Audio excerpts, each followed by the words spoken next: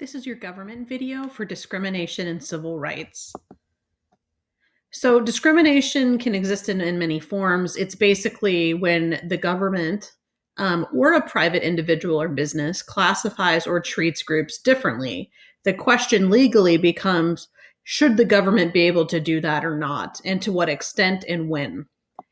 So our government has said some discrimination is okay and other forms are not.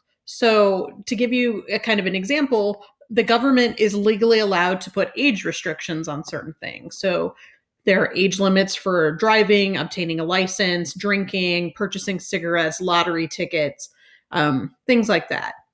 Other examples, pregnant women are not allowed to work in chemical factories. And, there are various forms of discrimination that have been deemed illegal by the courts and by legislative branches. Now, the 14th Amendment has an equal protection clause, which says that states have to protect all people equally. And what the Supreme Court says that means is that state governments can't be unreasonable when they're discriminating. They have to have some compelling reason in order to treat one group of people differently than another, or to allow some type of legal discrimination against a certain group. So it's not saying you can never discriminate for any reason. It's just saying that you can only do so if you have some serious reason, a compelling purpose that you've proved through the courts or through the legislative branch. So here are some examples. Affirmative action is a policy in which has been used legally since the civil rights movement to allow typically non-white groups, African Americans, Latinos, Asians, to boost their attendance in colleges and universities. And the first major case that we had that went to the Supreme Court about affirmative action is UC Regents versus Bakke. This is a case about a white man, Bakke, and he was applying to the medical school at UC Davis. He applies 2 years in a row and he was denied 2 years in a row. He finds out that a Black applicant with lower medical test scores got into UC Davis's medical school and he did not.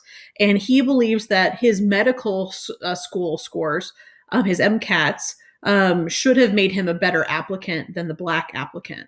Now, at the time, the UC school system used what's called a racial quota. So they looked at how many spots were available at each school, and they literally said, we're going to keep this many spots open for white applicants, and this percentage of spots open for Latinos, and this many for Asians, and this many for African Americans.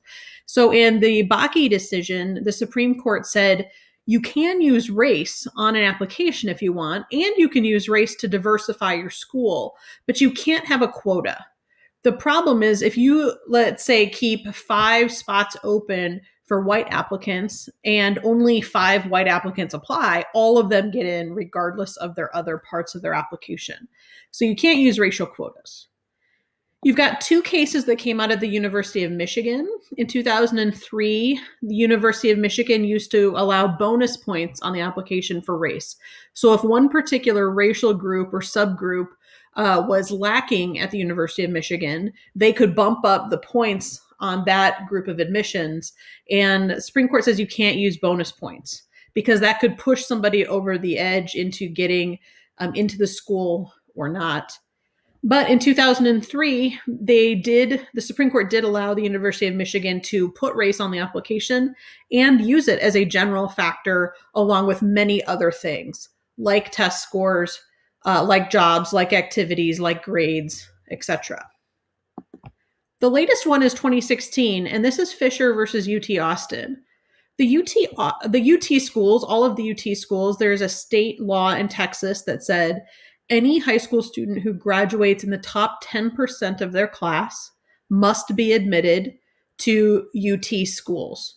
Obviously, the University of Texas at Austin is the premier UT school. It is very competitive and hard to get into.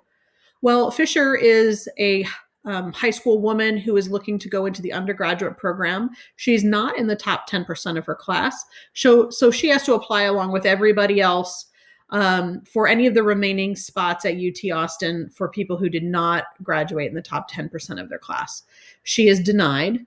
And she says that the 10% program, because she went to a highly competitive academic school, she fell into something in the top 20 or 25%. But she said because her school was white and therefore more academic, that she was a better applicant than maybe somebody in the top 10% of a different high school. And the Supreme Court turned down her argument and said that she lost this case. And the UT law stands because Fisher could have chosen to go to a different school had she wanted to. So just some background on the women's rights movement. The passage of the 19th Amendment allowed women to vote, and that was passed in the 1920s. And between the 1920s and the 1980s, you start to see significant movements in allowing women more access. They start to be allowed to serve on juries for the first time.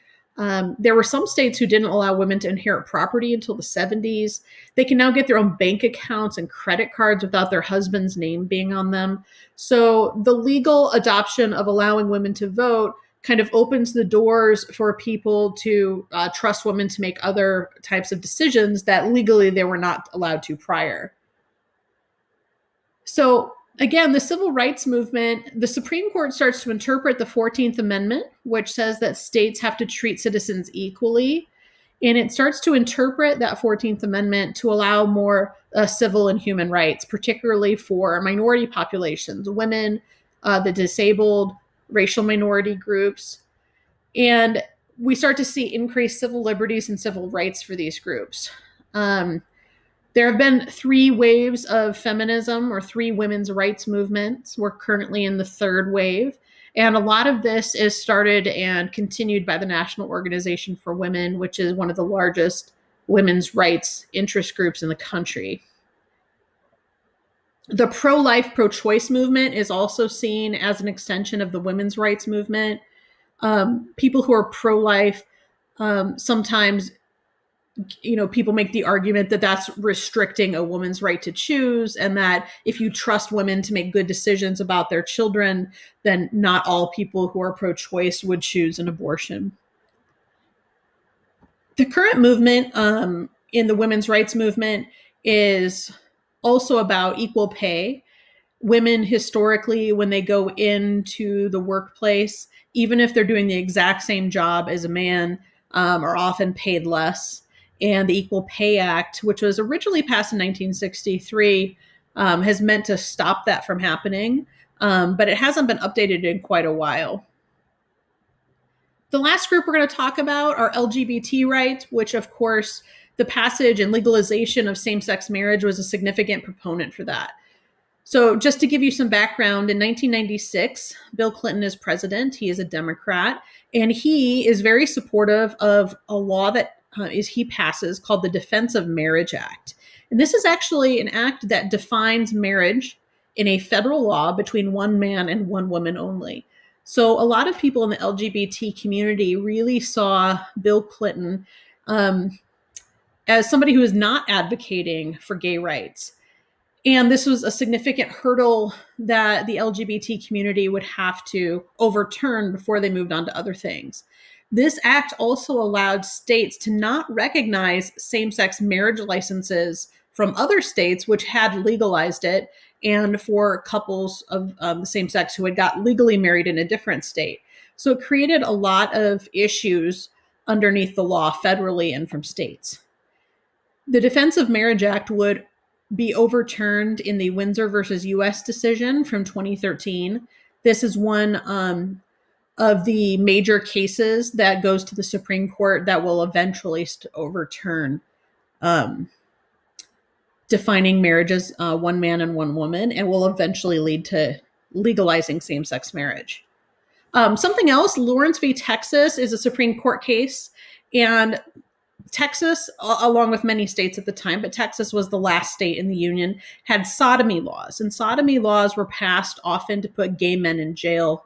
They were typically only applied to gay men and not heterosexual couples. And in 2003, the Supreme Court overturned Lawrence v. Texas and banned sodomy laws. Later in 2013, after the Windsor decision, Hollingsworth versus Perry was passed the same summer.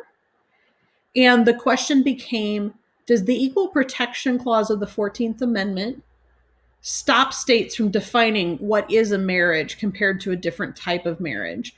And the Supreme Court basically said sorta, kinda. They will go back later in 2014 and be a little bit more specific. In Obergefell versus Hodges, this is the case that ultimately legalized same-sex marriage everywhere in the country.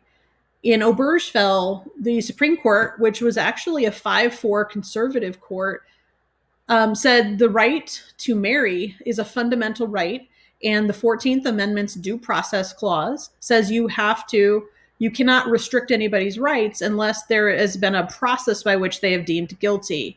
And the Equal Protection Clause says people have to be treated equally by states.